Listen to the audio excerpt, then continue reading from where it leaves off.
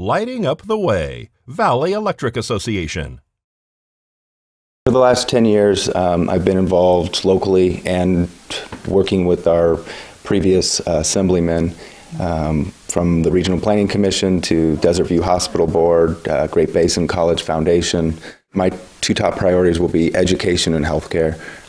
I think that we have a big need and an opportunity to try and improve our current systems and hopefully make Nevada better. I'm willing to work with anyone and everyone that has solutions. I've been meeting with teachers, counselors, interested organizations like the Nye County Coalition to try and get different ideas from different groups to try and see where the problems lie and where some of the solutions might be to help improve that. When it comes to healthcare, I see that there's a need for additional medical professions, and so I've proposed a bill for basically a repayment of student loan debt for medical professions, both doctors and hopefully mental health professionals, as long as they stay in the state for a certain period of time, whether that's 5 or 10 years, that's still been to be determined.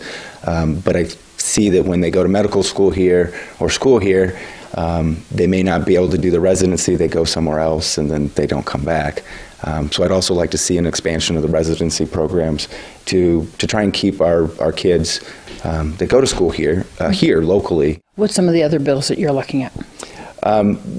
Trying to help clarify some of the collection of the marijuana tax.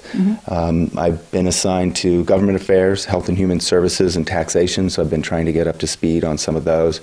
Obviously, it's only been a little over 30 days, so it's been a lot of information thrown at me, and there's close to 1,000 different bills that are out there right now. Have you been visiting Esmeralda and Lincoln counties? I've been up to Lincoln County and met with the county commissioners up there. I actually really enjoyed that. Went to Pioche and saw the old mining stuff, and it was really fun. And then I know that part of your district is also Clark County. Yes, so Blue Diamond, Bonnie Springs, it's in the district, Moapa and Logandale. I've got some cousins in Mesquite, and so I've been reaching out to them to talk to some of the people in Moapa and Logandale, and I've been talking to them about some of their concerns. Specifically, education has been kind of one of the hot topics that I've been talking to them about. I know that people want to get to know you, and if they have any questions, how can they do that? Absolutely. So if I'm in town, they can call me at my office.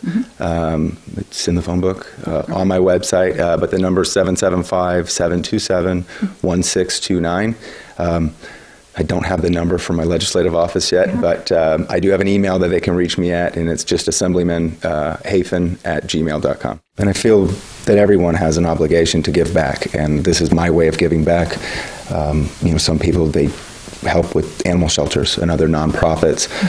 This is something that I think I can do a good job at, and so I'm trying to just serve the community, specifically the rural parts of the state.